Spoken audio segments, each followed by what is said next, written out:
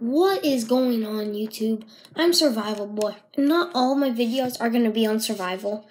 Some of my videos are going to be on just knives. What to look for in a knife, whether it's hunting knife, survival knife, an EDC knife, which for those of you who don't know what EDC knife stands for, it's everyday carry knife.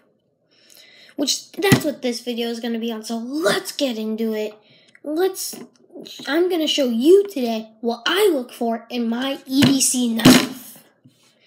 So, this is my current EDC knife. It's just a case. I'll show you the logo. Focus. So the camera's not... You can sort of see that there, I guess, sort of. And it locks. That's what this is. You just push this down to open it. And look at that. It locks. I cannot get it to fold down without pushing this down. So this is a really nice EDC knife because it locks. It's a full fine edge. I don't like to carry something that has a partial or half serrated edge. Or full serrated edge. You can choke up on the knife a little bit, but that's not too safe with this knife. Besides, it's small. You're not really going to need to choke up. For a kid like me, it fits in my hand very nicely. So, but the rule... Oh yeah, also one more thing I like to look for in my EDC knives. It has a lanyard hole in case you want to attach a lanyard. And so, also, the rule for carrying an EDC knife is it can't be... The rule for carrying a knife concealedly is it can't be longer than the palm of your hand. Because if it is, you have... Excuse me. Okay, excuse me.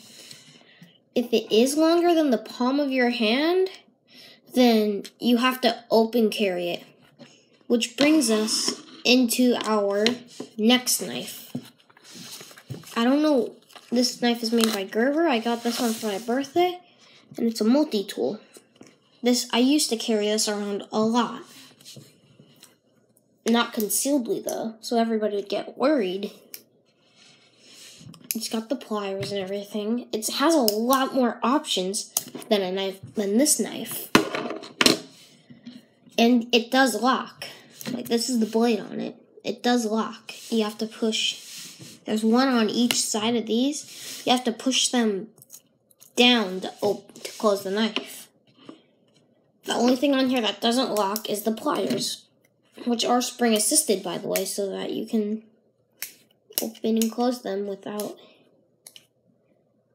having to do anything.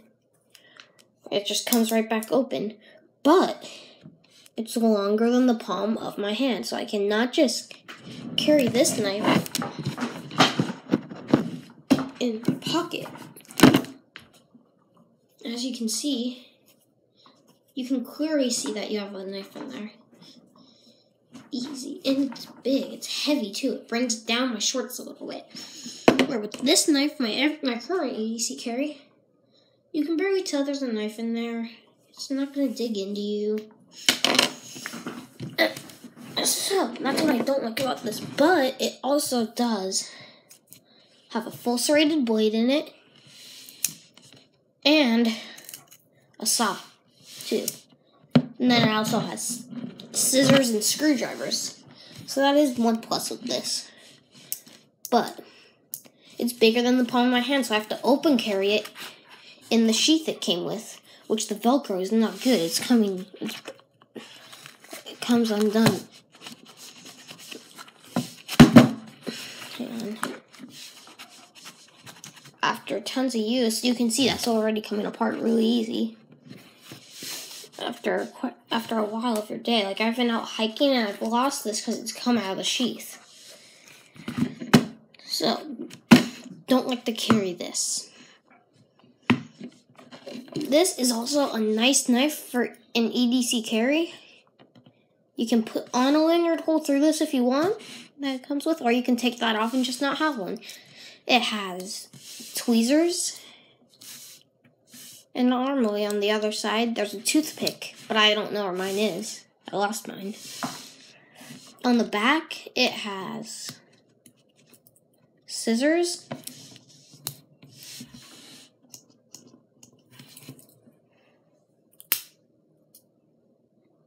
and up here it has a nail file mixed with a flathead screwdriver, and a tiny blade, but nothing on this knife locks. So if you're okay with that, which I'm not too okay with it, but I'll do it if it's the only thing I can carry, because I do love to carry. This knife, it doesn't say what kind of stainless steel, but it says it's made of stainless steel. Yeah, it just says, yep, it's just stainless steel. That's all I know about this blade. And it's small. And it fits in the palm of your hand. I used to carry this, but then I got this knife, and you don't have to go and spend $44 on a knife. Like, this knife is $44. But I only got this because I found a good deal on it, non-used, so I bought this brand new for $16, and it's normally $44. So I found an amazing deal on this knife. And so I use this knife here as my EDC knife for those reasons. Also, it's very comfortable. I forgot to mention that. Very comfortable in the hand. Right there, that's very grippy right there. So that's going to help you on an EDC knife. So, that was a video on what to look for in your EDC or everyday carry knife. Thanks for watching, and by the way, I'm not going to be one of those YouTubers that just says, oh, please like, share, and subscribe, and comment down below, and all that stuff. I'm going to let you choose if you want to do that. I mean, I know you can, but I'm not just going to straight up tell you to.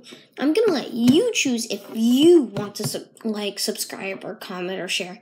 I'm going to let you choose, judging if you like the video. Thanks for watching.